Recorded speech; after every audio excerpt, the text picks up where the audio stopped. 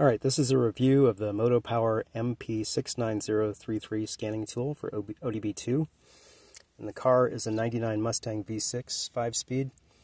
The symptoms were that the car was rev hanging, i.e. you take your foot off the gas, it takes a long time for the engine RPMs to come down, such as when you're upshifting. And also there was some pinging, also known as detonation or pre-ignition. I hooked up the scanner. I got a code P1131. It's P1131, which indicates a lean condition on cylinder bank 1. Cylinder bank 1 on the V6 is on the passenger side, and bank 2 is the driver's side. So I'll show you where things are now. What I did was I replaced the PCV valve grommets on both sides. There's one on each valve cover, with the intention of handling any vacuum leaks. I also did a smoke test. There's another video on YouTube where you use a cigar and a fluid transfer pump. That worked great. Filled up the intake with smoke from the cigar. No smoke leaked out visibly. It seems I don't have any other vacuum leaks, unless I'm missing any. But anyway, the car seems to be running better. We'll see how it goes over the next few weeks. So I'm going to plug this in. The port is located around where the top of your sock would be if your foot's on the gas. It's right about here. Let's see that. But I'm going to, there, just I can feel it. Gently plug this in. You're supposed to be easy with it so you don't bend any pins or anything. Okay, there we go. It's plugged in. And that powers up the scanner. Alright. Oops. Let's get this to stay put here. Alright. Nothing but world-class cinematography here. So I'm going to go into the settings and see if I can improve the contrast, because I was having some trouble with that in the bright sunlight, at least on camera. I mean, I could see it fine in person. I already switched the unit of measure to English to get Fahrenheit versus Celsius on the temperatures. Let's see about the contrast here. Okay, let's go a little more. Oh, that's just worse. Yeah, there we go. Okay, that's worse too. That's probably best at the default setting.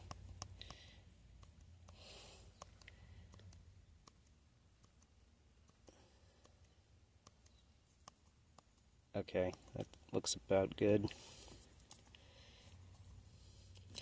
Okay, so now we're out of that. You have your diagnostic trouble codes lookup. You can also just look them up online, but that's pretty useful. You've got your... Oh yeah, it's not going to link to the vehicle because the ignition's off right now. I'll go ahead and turn the ignition on.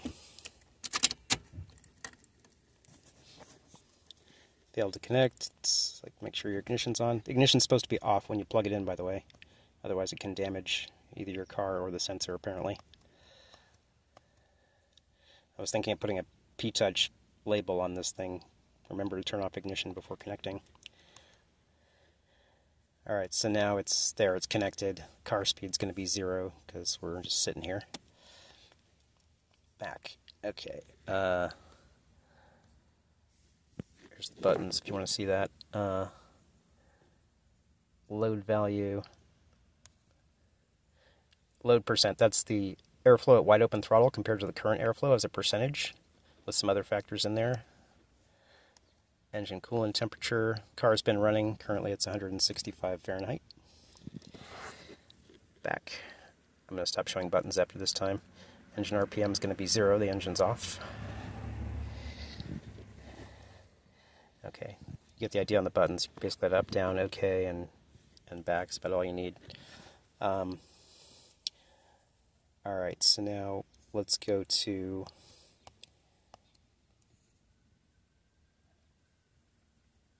onboard diagnostics. No codes. And, yeah, read codes. No codes. Great. let's see here. So you can erase the codes. You can view freeze frame. Freeze frame is anytime the check engine light comes on, your computer in your car takes a snapshot of various parameters. That's a freeze frame. And then it stores that for diagnostics purposes. And then inspection and maintenance readiness. Since the diagnostic trouble codes were cleared. Mill status, I'm going to define that in the contents. So these things are basically okay. INC, to see what that means. Okay. All right. Various items here. Now, let's get into the meat and potatoes here. We'll exit this test. I'm going to start the engine.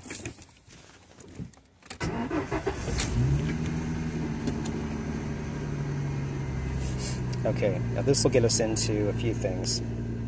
Put the engine on now. You can see the load percentage. If I step on the gas, it fluctuates. You can see it on the graph there. Okay, that's as expected. Engine coolant temperature is now going to be climbing as the car warms up. Yep, it's climbing.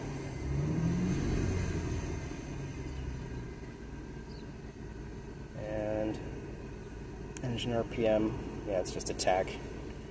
It's idling a little high. Get a graph. Okay, fine.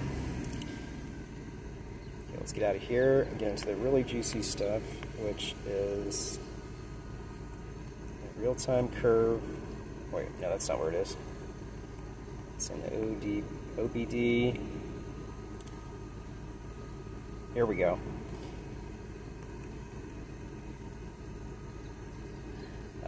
There's also vehicle info. What does it say? Turn key on with engine off. Okay, well, we're not going to do that right now. But, oh yeah, real-time curve, we were just there. Data stream. Okay, here's the really juicy stuff. Fuel system 2, NA. There's the load percentage again. You can see that moves with engine RPM or with throttle action. ETC, it should say ECT, engine coolant temperature, 185. Now this thing, SHRT FT1%, that's short-term fuel trim on bank number 1. So it is, sorry. Try to get my finger out of the frame too. So it is, that's like how much fuel it's adding compared to what it would expect to, or subtracting compared to what it would expect to in the short term. So it's adding a little fuel right now, probably because the engine's not fully warmed up. And let's go to the next screen here. Long-term fuel trim 1 is close to 0, which I understand is good, because it shouldn't have to be adding or subtracting a lot of fuel compared to what it expects to do. I'll switch hands here so I can get a better shot at this. There we go. And then short-term fuel trim on bank 2. And then long-term fuel trim on bank 2 looks like it's been subtracting a bit of fuel. Previously, the long-term fuel trim was very high. It was running lean. I think that was because there was a vacuum leak at the grommet on bank 1, which is the passenger side, that I just replaced. That's my theory. The car is running much better right now. It's not rev hanging so badly. The revs come down reasonably quickly. Like here's 3,000 RPM here, and I'll take my foot off the gas. It comes down not super fast, but it's much better. Fuel rail pressure, I don't have a sensor for that, it seems. Next screen. Manifold absolute pressure, don't seem to have a sensor for that. There's the RPMs again. Speed, spark advance, which will vary with throttle blips. Intake air temperature sensor. It's 108 degrees. It's 90 degrees outside right now. The intake air temperature sensor is inside the air intake. The engine's pretty warm. I think that's probably accurate. Mass airflow sensor, mass airflow pounds per minute, about 0.66. If we rev it up, it's going to increase. Now it's flowing more air. Take a foot off the gas, comes back down. So it looks like the mass airflow sensor seems to be working. Throttle position sensor. There, I just blipped it. It jumped up to 25. It's a little slow. This isn't like a $1,000 scanner, but it is still responding. So it is measuring data from the throttle position sensor. Appears to be measuring the throttle position. Air stat. Somebody, I think, oh, there we go. Upstream. So it says off, and then sometimes upstream and sometimes downstream. Please comment below if you can find that. I looked for about 15 minutes, couldn't find what that is online. Help us out.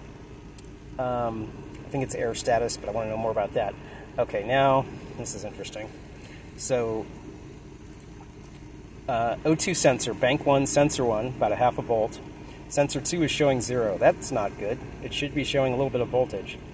I think between half a volt and 1 volt. Yeah, oh, there we go a little bit, 0.025. Okay, so I'm not sure about that O2 sensor. I'm going to keep an eye on things. I'm actually going to keep this scan tool in the car, in the center console, and then if anything starts to act up, I can just connect it up and see what's going on right then from my parking spot. So yeah, I'm going to keep an eye on that O2 sensor. That seems a little bit suspect to me. Let's go to the next page. Now it says bank 3, O2 bank 3, sensor 1. There's no bank 3, there's 2 cylinder banks, but anyway, it looks like it's getting assigned to bank 3. It must really be bank 2. So these readings seem a little better. They do jump around a lot. This thing doesn't refresh super fast. It's a $20 OBD-II scanner, but you know, if you want to get a really expensive one, I'm sure you can see like instantaneous tracking as these numbers change. But anyway, I'm thinking these sensors are probably okay. And then let's see what the next page is here. Yeah, then there's a bunch of stuff that's just not applicable. It goes all the way to page 19. So that's basically it. I'm going to shut her down. So yeah, there's a walkthrough of this Motopower scanner tool, and I will put in the description definitions for those couple of terms. I didn't know what they were. Again, there's no glossary in the instructions for this thing, and I didn't see one on Motopower's website either, so you're kind of left on your own to like find out what these abbreviations mean. It was all just gobbledygook to me, but it started to give me a more clear picture as I at least got a basic understanding of what they mean, most of them, and I'll finish getting the rest of them. So there you go. Overall, for 20 bucks, I think this is a great scan tool. I mean, that's for the money. That's fantastic, and it's giving me some feedback, giving me some peace of mind that certain things are working. And yeah, the check engine light was on and off for quite a while. It's off now, apparently in response to me replacing that PCV valve grommet. That may have been the only major issue, but I will keep my eye on that one sensor, that oxygen sensor, because that reading looks a little suspect. And there you go. Enjoy. Hope that was helpful.